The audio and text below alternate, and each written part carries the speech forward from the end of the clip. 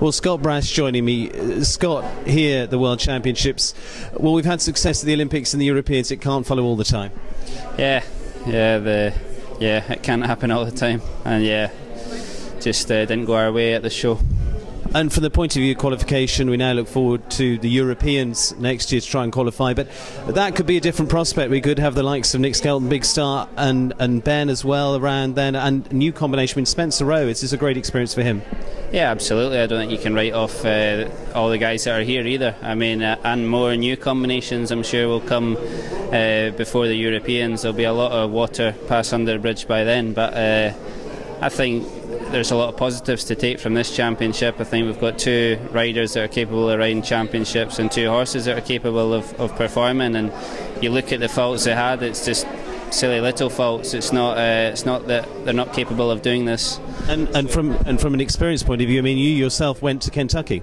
Yeah, absolutely, and it's important. You need to get that first one under your belt, and then you'll only get better from there on and improve. You know what it's all about. You understand the format more, and you understand what it takes to do it.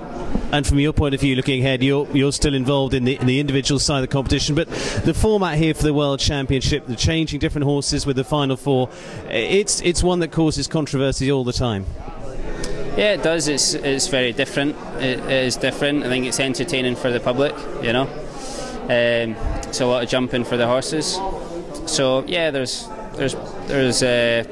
fors and against the format, and but it's nice to have different formats in jumping, and that's the way this championship is. And we'll see how it plays out. I mean, if you look at our four at the moment, the likes of Rolf Joran Bengtsson, BC Man, Daniel Deusser, therefore you wouldn't mind running your horses.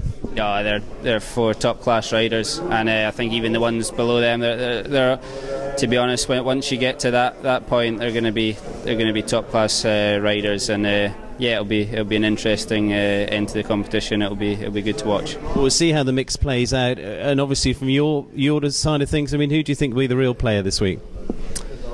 I think there's a number of guys going well, as you said. Beezy, Patrice wanting to go well on his home ground. He'll be hard to beat. Daniel Deusser's going well. Marcus Henning, you can never rule him out. He's done fantastic here today. Rolf's going extremely well. So there's a lot of combinations, but there's a lot of jumping to go yet. So a lot will change round more. But there's been some top jumping here already. Well, Scott, we wish you the best. We see how the rest of the week plays out and see how it comes out from this year's World Championship. Well done. Cheers.